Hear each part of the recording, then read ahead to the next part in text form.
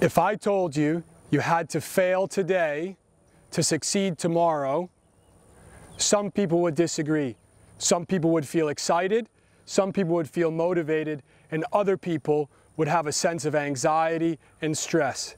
And that is why failure needs to be at the foundation of every training program.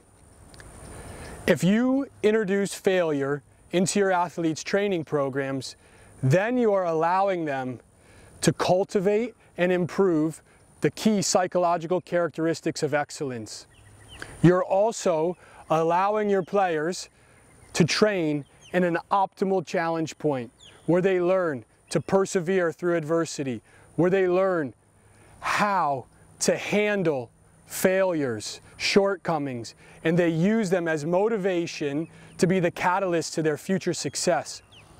So when you're building a training program, it's extremely important to have tasks, to have challenges, and to have them in a performance environment that forces them to fail, forces them to want to come out the next day and succeed, forces them to prove that they can do it. Because ultimately, when you're standing on the 16th or 17th hole and you have to make birdie to win a golf tournament, you are going to revert back to what you did in training. And if you've trained to persevere in a stressful environment, then you ultimately will be able to call back on those training experiences and apply them inside of the competitive arena. But failure doesn't just come with performance. Failure also comes with technique. If you're only working on your swing and you're given a training aid that allows you to do it correctly every single time, you're actually not learning.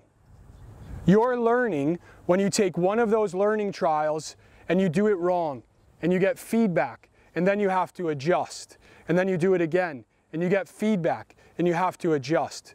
So remember, failure isn't just associated with how you perform. Failure is associated with how you learn.